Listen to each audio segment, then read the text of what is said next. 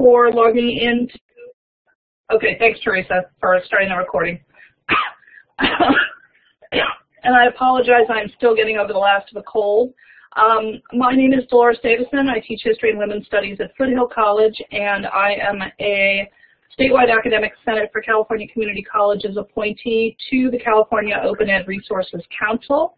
And I'm joined by Cheryl Aschenbach, who teaches English at Lassen College and is another appointee from the ASCCC to the council. And this particular webinar is specifically about the professional development surrounding OER and the professional development for colleges that wish to pursue the incentive monies that are provided by AB 798. And so what we're going to do is go through the toolkit that was just released last week and basically talk through the types of things that you would be looking at in terms of professional development on your campuses and professional development around the adoption of OER. And welcome, Oxford. And I'm very glad that we've got library faculty on board because this is something that we're going to be seeing a lot of. Our third member that's been appointed to the council, Dan Crump, is also a librarian, so he's been great about bringing the library perspective in and ensuring that the library faculty are well represented when it comes time to talking about the different things that we would be doing with OER and with the AB 798 monies and those sorts of things. So as you can see, the toolkit basically starts off with a brief introduction. Toolkit 1, which is available on the Cool for Ed website and which can be linked to from this particular webinar toolkit, began with sort of the orienting faculty, administrators, staff, and students to OER and what we would be doing, what they were looking for, writing a proposal, and so on. And the second toolkit is more designed to help campuses formulate their plans, ensuring that they have all of the elements in place for the plans, and then crafting things like faculty development workshops and looking at the use of OER in classes and the like. ADA compliance is part of this as well, and the sustainability of OER adoption plans and ensuring, thank you, Teresa, ensuring that the plans are sustainable going forward and that this isn't something that just dies on the vine at the campuses. In addition, one of the other links that is in that introductory paragraph is a white paper that the council wrote, largely written by Ruth Guthrie from CSU Pomona. She at Cal Poly Pomona or CSU Pomona? Is it the same campus? Okay. And she wrote that with the help of the rest of the council, other members of the council, talking about the surveys that we had done with faculty and students about OER and the work that the faculty in the original pilot project had done, issues they had run into, concerns that they had, and the like. So we've got a variety of different resources available to faculty and to colleges that are interested in pursuing the AB 798 monies and that are interested in bringing OER to their campus. So the first part of the toolkit is a pair of workshop formats about how to use OER and showing how OER is possible on campuses. The first one, the Wiki Educator one, is a little shorter. It's more of a checklist with some very specific elements. The second one, the immersion training, is a very lengthy and detailed format for doing projects on campus. That is a little more difficult, I think, to undertake, especially at the community colleges. A 3-day workshop is a little more of a struggle, but either of these provide a tremendous amount of professional development around what we're doing with OER, what other campuses and other systems have been doing with it, and to get an idea of how open educational resources can be integrated into the campus life and into the campus culture. And then the second part of the toolkit, which is the far more beefy and far more extensive portion of the toolkit, are a series of topics about professional development, around professional development, and workshops around these topics in understanding and using OER materials. And it focuses a little more specifically on textbooks because AB 798 has a very specific textbook focus. OER typically is defined as a variety of different things. They can be course sites, they can be class content, they can be a variety of different kinds of materials that are all open and available. But AB 798 and the previous legislation, SB 1052 and 1053, focused pretty exclusively on textbook adoption and textbook use, viewing that as, in most cases, the single largest cost for students taking courses in terms of materials. Now, at the community colleges and in courses that are more career technical education, traditional vocational courses, we've seen that a lot of times the materials are more expensive than the textbooks because of what they're required to purchase. We at Foothill, we have a dental hygiene and dental assisting program, and the materials that the students have to purchase add a significant cost to the cost of that program, and most of them are not available as open educational resources. But for most of our traditional transfer courses, for some CTE programs, especially in areas like child development, the textbook costs are significant, and the AB 798 monies are designed to help faculty begin to look at alternative uses of texts and alternative options for students that would save them monies going forward. And if you're not familiar with AB 798, there are links to it in Toolkit 1. The language is actually up on the Cool for Ed website that Teresa has posted in the chat. And that contains information not only about the RFP for the incentive monies that are going to be determined over the summer. Those applications are due June 30th, but it also contains a tremendous amount of information, including the links to the textbooks that have been reviewed by faculty in the 3 different systems in the CSU, UCM, at CCCs. And so there's a variety of different things there that you can take a look at if you're interested in specific OER materials. And they are broken down on the Cool for Ed site by discipline so that you can specifically look up, I'm interested in a child development text, and you can pull up child development and look at the texts that are available. So the first part of the professional development workshop topics here, letter 1A, are specific OER starter kit information. The myth busting is probably the most interesting of these, and we're going to see if my links actually work. Ah, they do. Fabulous. So this is actually a really, really helpful sheet, and I know that our the Student Senate for the California Community Colleges has been using this because it breaks down some of the myths that they're not sustainable, that it's too difficult to adopt. I particularly like that are forcing internationalization and common core standards. There are a variety of different myths that this breaks down, and it's an easy graphic. Some of these myths, I think, are grounded a little bit in reality. I certainly think that anytime you change a textbook, you need time to do that. And so there are a few of them that have some truths. But certainly the idea that OER can't be produced professionally, we know that's not true. And we know that having looked at the reviews for the texts that were brought to our attention in the first part of 1052 and SB 1052 and 1053, there are very high quality materials that are being produced under OER that are very solid. And that also takes care of this OER myth that unverified materials being used. One of the things that the Cool for Ed website provides with the reviews, in addition to reviews of textbooks that were well reviewed and well received, there are also textbooks and other materials that are loaded up that were not reviewed but that have problems or that have issues. My personal favorite is that one of the books that is one of the sites that is listed as an OER material is a collection of essays by high school students about European history, and that's listed as an OER material for European history.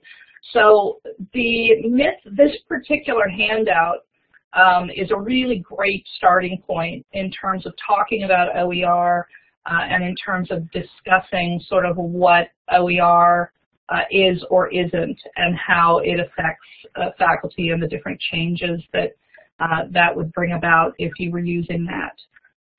So the first part of this is the OER, how it works, that sort of thing. And then the second part here, the open textbooks, contains both pedagogical studies of how adoption of textbooks impacts students at post-secondary institutions and some really quality sort of basic information about the open textbooks that were reviewed. If you look, for example, at the peer-reviewed, the rubric that we used for guiding or for reviewing the textbooks that was used by the members that were designated, and the members who were chosen to review textbooks were vetted in the community college system by their academic senate presidents, and they were named to review. They received a small stipend for each text they reviewed. But the actual rubric itself is fairly, as you can see, fairly detailed and fairly extensive, and provides a tremendous amount of opportunity for each of the faculty who reviewed the text to provide information about what they liked, what they didn't like, and areas that they had concerns about. And if you go through any of the reviews on Cool for Ed, you'll see that the faculty were not shy about talking about things that they didn't like, things that they thought were inferior, things that they thought should be changed. They were pretty blunt about those sorts of things. So this second part here sort of goes through what open textbooks are, how they can be reviewed, how they can be evaluated, and then some general information about looking at the impact of open textbook adoption. We have a lot of anecdotal information about that, and not just using OER, but using, for example, being on campuses where multiple editions are allowed to be used so that faculty can choose, excuse me, an older edition of the text at a lower cost, or where they choose the sort of rough and ready version of the text versus the shiny color photo one. So there are a variety of different ways that cost savings can be achieved, but this particular section on why using open textbooks is a good idea, or how those are used, is very, very helpful. And then the second part here for professional development is about building a community on your campus of faculty and administrators and staff and students, which is very, very important, that know about open ed resources and are interested in participating in them. And a couple of these are particularly interesting in the context of using open ed resources in particular fields. Portland Community College has done a tremendous amount of work on this. Oregon is way, way ahead on OER, and so they have been very engaged in these discussions about how to use OER, ways to get people involved and interested. One of my friends who teaches at Lane Community College up in Eugene said that there was at one point almost a public shaming if you were still using publisher materials that were not OER, because you were charging your students more money than anything else. That was ridiculous. And this particular student and faculty survey, the templates that are here that are listed under 2A2, those are the templates that were used to help construct the white paper that I referenced earlier. And they surveyed, we had 16 faculty that participated, several hundred students who were involved in the experiment or pilot. And the pilot asked faculty to adopt anywhere from one chapter of an OER text to an entire text. And they did a variety. There were some faculty who adopted a chapter or two. Most of the faculty adopted most or not, if not all of the OER textbook as part of their class structure. And they surveyed the students and the faculty both after they had used it. The students were given a survey about whether they thought the materials were equal, whether they were better, and the open ed materials were available in two formats. They could be downloaded as PDFs and they were available as web books. And there were some issues with each of the different types. But for the most part, the students were enthusiastic about the reduced cost.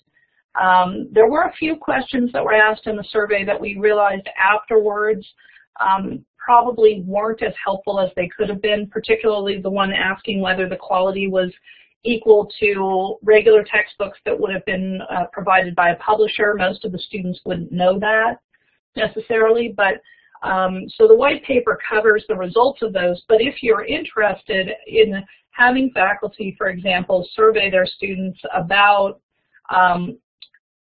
what their experiences were using that, this can be modified and used, you know, to survey the students once you've done it. It's about 4 pages, 5 pages, and it's pretty much all multiple choice. There's a little, the very bottom is comments that are optional, but so you can kind of get an idea of whether or not the students liked using the OER and what they liked about it. The one complaint that, you know, frequently comes up is not having a print copy, and that's possible with OER, that you can print them out and have copies at the bookstore and at the library, and I believe you would need to do that to meet ADA compliance. Right, Cheryl? We talked about that. Yeah. So, yeah, so we've got, you know, all of that information, and then marketing strategies and sort of how-tos with social campaigns. Social media is so crucial now. We have the Council for Open Ed Resources, COERC, has a Facebook page. We have a Twitter account. We're involved in discussions. Kathy Harris, the chair from San Jose State, is involved with discussions with folks all over the world. So it's very interesting to see how far out this is being stretched. And we attended a conference in Vancouver in November, and there were people reporting on OER use from Japan, from all over Canada, from England. So there's tremendous interest worldwide about this. In fact, 2 of the members of the council, and I'm not saying this with any envy at all, total envy, are attending a conference later this month in Poland to talk about what we've been doing in California. And the success of this particular movement, if it ends up being as successful as we hope it will be in California, will be, you know, we are the largest educational system, post-secondary educational system, and when you think about just the CSUs and the CCCs, we've got 136 campuses between the 2 of us. So, and AB 798 only covers the CSUs and the CCCs. The UCs are not included in 798. So, huge system, 2.3 million students served in 2014-15 by the community colleges. Enormous amount of people that can be touched by this, and so marketing strategies and involvement that way would be very important. The next section, section 3 here, the discipline-specific sections, specifically talks about the discipline communities, and the Merlot discipline community is particularly important here. As you can see, there are all of the different discipline communities, and you can choose. We'll go to my own. Excuse me. And this has all kinds of information about materials by category.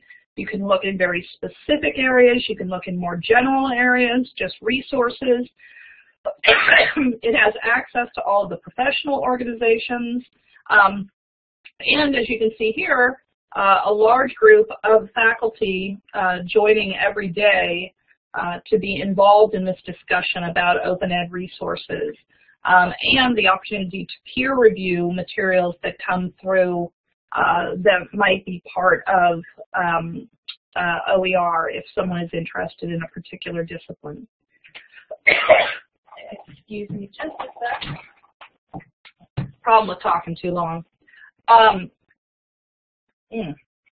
Thank you. And then the curated collections under the OER Commons also provides specific information. The OER Commons and the Open Ed Resources Consortium has a tremendous amount of information on a variety of different types of topics. And as you can see, you can go through all kinds of different things and go to specific disciplines, take a look at specific examples. These have ratings based on the faculty that have read through them. Some of these are very positive, some are very negative, some haven't been reviewed yet.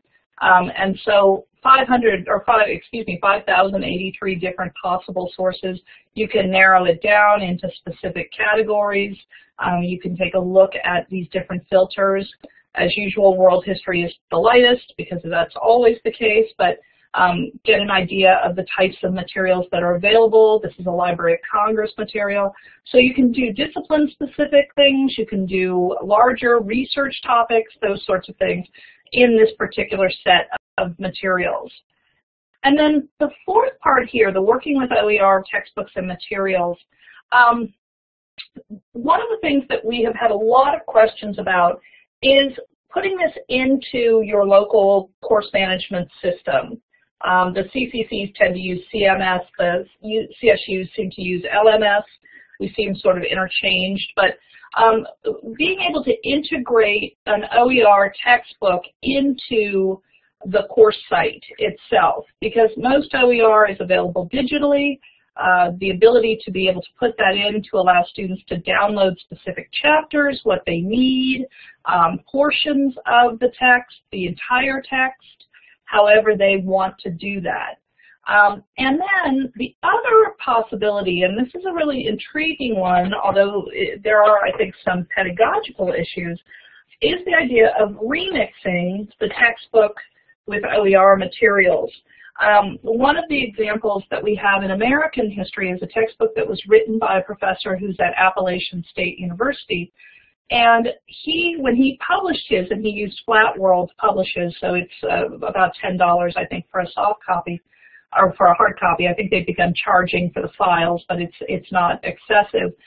One of the keys about that was the ability for faculty to sort of pick and choose chapters that they were using. As a faculty member in Appalachia, he spoke at the Organization of American Historians, and one of the comments that he made was that it was very difficult to engage students in some topics, but they were particularly fascinated with topics that had to do with their local area, this localization. And so one of the things that he did was create an entire chapter on mining and the history of mining in Appalachia. Drew students in, very interesting, probably wouldn't be something that in the San Francisco Bay Area would be as much interest to the students here, but they might be far more interested in the gold rush. So there's some remixing, some adding things in that you want to add in, increasing them, those sorts of examples. And then these examples of teaching, these two e-portfolios, give some ideas of how faculty have linked OER to their courses and brought the different types into their specific classes. And you can look at this, actually, Alice's is pretty interesting because she teaches this humanities course. She's down at West LA, and she's an art history faculty member, but she also teaches humanities, professor of humanities. So she's brought in all of these different videos into her classes and how she's done it, and then the textbook adoption and using Smart History in art history, and this is actually a really great, the Smart History text is really good. And so being able to talk about what she did, how that improved, sample assignments, rubrics, all of these different things. And so we have portfolios, and I'm sure that the number of portfolios will increase about how to use OER in your classroom and serve sort of as a form of professional development for faculty who might want to take a look at this on their own. So that section 4, specifically on the teaching, shows some examples and some integration models and ideas for faculty to use. The next section, 4B, is specifically about learning. And there are a number of different things here that are really helpful for faculty that are looking to integrate OER. Some of them, as you can see for the first part here, are basically articles published in a variety of different locations by a variety of different faculty about digital reading and importance of deep reading even when you're doing digital and so on. But this particular this particular tutorial by Diego Bonilla, who's a member of the council with us, is fabulous. And it's a video tutorial in which he talks about basically how to use mind mapping and why to use these different types of reading, and how these textbooks, or these print textbooks, digital textbooks, why electronics aren't for everybody, goes through a tremendous amount of basically how to do these things. And this is an absolutely fantastic video. It's about half an hour. It's not too bad, not too long, but it's absolutely fascinating to talk about how this works and how to read on electronic devices. And so if you have an opportunity to read this, the interactive mind map is particularly interesting.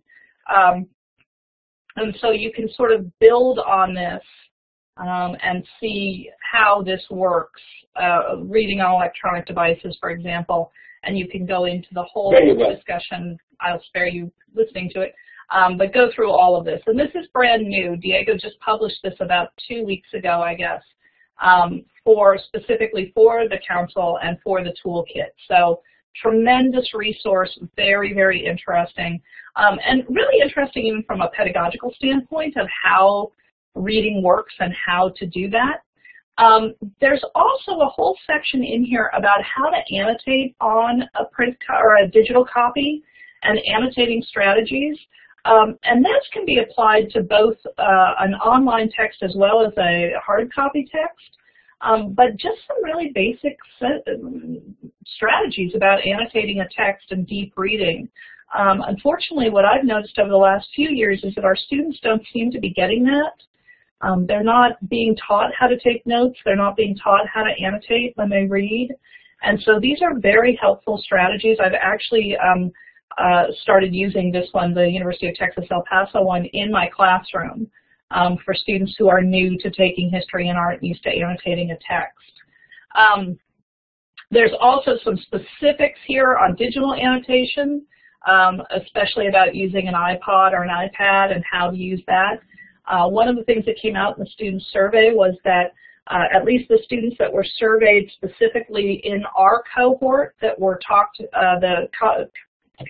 community college students, I believe there are about 125 of them in the cohort, most of them said that they didn't have a laptop, that they did their reading on either a tablet or on a phone. And so being able to annotate on something like that is really going to be crucial if that's what you're sort of, what's happening with your students. So all of these different types of tools and how to do digital annotation. And then 4.3 is specifically, or 4A3 is specifically about social reading and about the significance of social reading and integrating that into the reading that you assign in your classes. And then there's a whole section here on printing services for textbooks that will work with your campus bookstore if you choose to adopt OER, and will allow print copies to be obtained by students at little more than cost. The idea with OER materials is that the bookstore should be making, not really making a profit off of them. It should be the reasonable cost of what it would cost to have the textbook printed, and then shelving costs, labor costs of putting it on the shelves and those sorts of things, not 40% markup on printing costs sort of idea. And then 4B, sorry, I think we misnumbered that one, is the survey instrument. Again, the templates that we used for both faculty and students. And then the peer review rubric, which you saw earlier as far as OER textbooks and what the reviewers were using when they did the peer review, the peer evaluation of the OER textbooks. SB 1052 and 1053 had asked us specifically, had asked the council to identify the 50 most subscribed courses between the three segments, the CSUs, the UCs, and the community colleges, and identify open ed materials for those courses. And one of the struggles we found was that for some of those courses, either the courses were not, they were subscribed, highly subscribed at two of the segments but not at the third, or they were subscribed but they were in different names. And so, for example, there was no business course, business sort of 101 at Davis because it was under agricultural economics. And so those sorts of things became problematic. But the thing that became more problematic and that we discovered was that some of these courses that are hugely significant and transfer between the three systems and are hugely important to students didn't have open education materials available, or what was available was really mediocre. And so we sort of scrambled, and we're still having the last of the reviews come in because there are still some courses that we're still looking for open ed materials.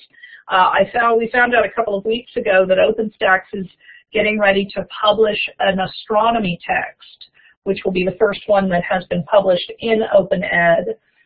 It's being authored by Andrew Fracknoy, who's a community college faculty member in astronomy and very well known in the astronomy field. And so I'm hoping that that will be well received, but it will give another opportunity for a class that hasn't previously had any open ed materials available. It will have a textbook available.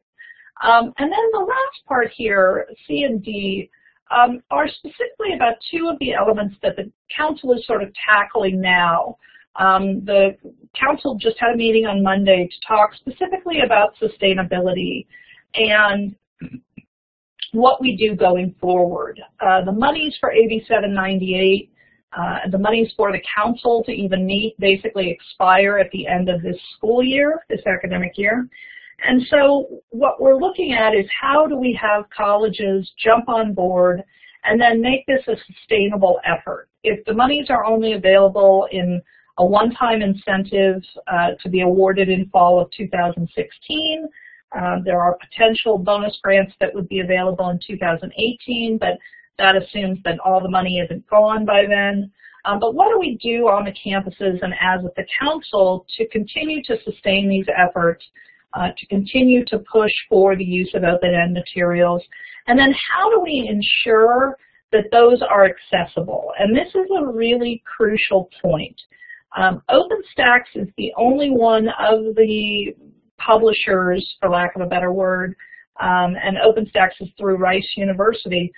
They ensure that the texts that they publish and make available are accessible. That is not always the case, and many of the open ed resources that are floating around are in fact not accessible, and that becomes problematic, not only from the obvious perspective of students not being able to access, to use the text if they're not accessible, but in terms of placing that burden or that onus on faculty to then make their texts accessible and what they should do and how they should do that.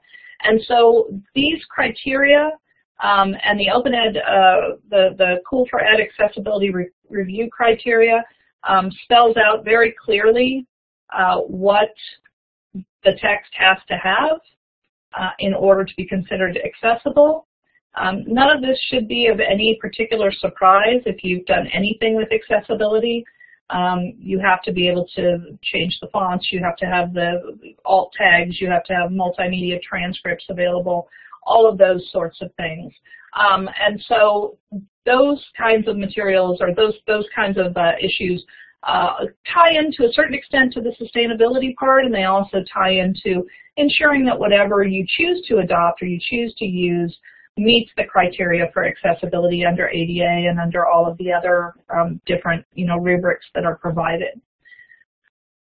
So that is kind of a step through, a very quick, down and dirty step through of the OER toolkit and professional development for faculty, staff, administrators, and students to a certain degree, at least training them on how to use OER and instructing them on why faculty would want to switch to that. I know at the community college level, the students have been very eager, and in fact, in a number of campuses, including both my own and my sister college at De Anza, the students brought forward the resolution to the Academic Senate about adopting an OER plan. And so involving the students and having them engaged in these discussions is really important. In fact, it's a mandatory part of the plan that would be submitted by June 30th for the incentive grants, for the incentive monies, that the students have to be consulted and have to be involved. So this sort of covers the professional development that is out there. We're adding to all of the materials on Cool for Ed and on the council website on a regular basis. We are in constant sort of email communication with each other about what's out there, what's new, what we've heard. And so the plan is going forward to, at least through the end of this academic year, continue those conversations. And then over the summer, the members of the council who have agreed to read the incentive applications, the incentive money applications, will read through those. The monies will be, the decisions will be made by the end of, I believe, Cheryl, it's September, end of September we have to have those decisions. Most likely to be in August, but as late as September. And then they're hoping to have the monies distributed no later than, they're hoping for October, the latest would be November 1st. So the council will continue its work through the summer on that specifically. But throughout all of that, we'll continue to look for additional materials, additional opportunities for faculty, staff, students, administrators, and continue to engage in these conversations. There are a series of presentations that are going to be occurring. We're doing a breakout at plenary in 2 weeks. There's a breakout at the online teaching conference. There's a breakout at the CTE Leadership Institute in May down in Anaheim. And so there'll be lots of materials out there and lots of professional development opportunities through the Academic Senate for California Community Colleges, through the Affordable Learning Solutions Group at CSU, all kinds of different things out there in terms of professional development for faculty that are interested in using OER. So Cheryl, do you have anything you want to add? No, I don't think so. I think you covered it well. Thank you. So any idea where to find folks who can bring on campus to lead workshops, specifically how to redesign courses? That's a really good question. One of the things that we are working on right now at the statewide Academic Senate level is that we formed a, and I should say, and I'm sorry I didn't say this in the introduction, Cheryl and I both serve on the executive committee for the statewide Academic Senate. And so we report directly back to that body as well. And in January, we formed a task force specifically on OER. And I am chairing that task force. Cheryl is my second on there. And we are working with the Community College League of California, which represents the trustees and the CEOs, and with the Student Senate for a variety of different things in terms of how we want to move forward with OER at the community college level. And one of the things that did come up was talking about how to get the word out to campuses. And so one of the ways that we could do that is specifically to look at redesigning courses and doing workshops on that. And I think that the plenary session that we're, Cheryl, you're not doing that with me. I think that's myself and Dan Crump doing that in a couple of weeks. That will be one of the topics that we'll be specifically looking at. Because one of the keys about using OER is that it should be similar in a lot of ways to redesigning your class when you change your textbook. It shouldn't be, you wouldn't necessarily have to completely redo your course structure, more so in an online class where you would be integrating the elements of the text into the CMS. But there are definitely things that you might do differently or that you would do differently if you used OER. And so that would be something we could talk about with the task force going forward, about having even a series of regional meetings to talk about using OER. We do have our online education regionals this weekend, but that is not a topic that will be on there, but that's a really good suggestion. And I would suggest sending an email to info@asccc.org and asking about that sort of not quite technical visit, but a specific visit about that. We have faculty that go to campuses to talk about curriculum development. We have about non-credit, a variety of different things. So that would definitely be a possibility going forward. That's a really good idea. Cheryl, anything you can think about that? You can also reach out to the OER Council or OER Consortium. Oh, that's true. Yeah, the CCC OER Consortium is also a really good resource. And Cheryl, do you have that email or their website? Give me a moment. I'll confirm it before I tell you what it is. Okay. Yeah. They do a lot of professional development as well, all over the place. And they were created up here, actually, at Foothill De Anza. Our former Chancellor, Martha Cantor, was very interested in OER, and so she put her money where her mouth was, basically, and put up funds to create this council. And since then, they've morphed off, and they're separated from us, although one of the directors, one of the people that's helping to lead the efforts is a former staff member here at FHDA. But they are doing a lot of workshops and things like that as well. And so if you check out their website, they also have a variety of different people available and a lot of good information. And if you get on there, if you've got faculty that are really interested, they do have a listserv. And so people are constantly posting things about, I'm interested in a textbook on public communication. And does anybody have a good one? Or I'm interested in changing this in my class. Does anyone have suggestions? And several of the consortia are outside of just California. There are a number of them that are international, and so you'll get things from, hey, up in Saskatchewan, we're doing this. And so there's a lot of really interesting information out there. There are a lot of people getting on board with this. It's becoming more and more of a topic for faculty to talk about pedagogically. And that's Una's email address. She is, for the OE Consortium, she's I believe her title is director now. And so if you'd like to, if you have faculty that are interested or staff that are interested that want to join the listserv or get more information, Una is definitely a great resource. I think, too, the listserv could be a resource, not just to tap into the resources that the OER Consortium has, but to even just ask colleagues if they know of anyone that could do some peer-to-peer type development. Yeah, that's a great point. That's a great point. So there's quite a lot out there. Yeah, and it's pretty exciting. It's an exciting time to be involved in it. It's an exciting time to be talking about it. And we've also seen, and this would impact the community colleges, there is interest in creating something along the lines of a Z degree, like Tidewater in Virginia has introduced, where the students would be able to complete a degree, and we're actually arguing that it could be a certificate as well rather than just a degree, but without incurring any textbook costs or with minimal textbook costs. So the governor is very interested in that as well, and at the plenary session, that'll be one of the other topics we're going to be working on. So yeah, you guys are working on one. Is Kelly Fowler your VPI at West Hills? I'm trying to remember who your VPI is, because somebody was talking about College of the Canyons is doing it, and West Hills, and there's somebody else. There were three. I can't remember who the third one was, that are really engaged in it. Talking about the Z degree. I think Kelly's at Clovis. Is she? Okay. Yeah, I think you're right. I couldn't remember. They all move around too much. I can't keep track anymore.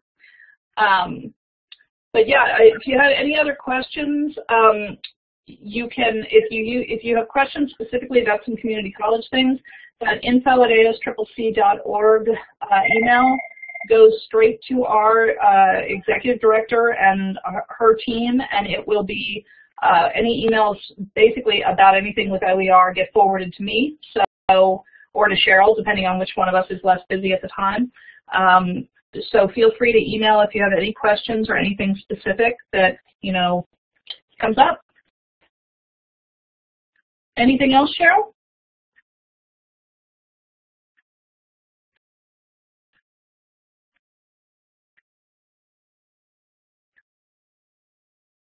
No worries. Okay, well, I think we're all finished. So Teresa, thank you very much for your technical support. You are fabulous as always. Couldn't do any of this without you. And we will continue these conversations. Thank you so much.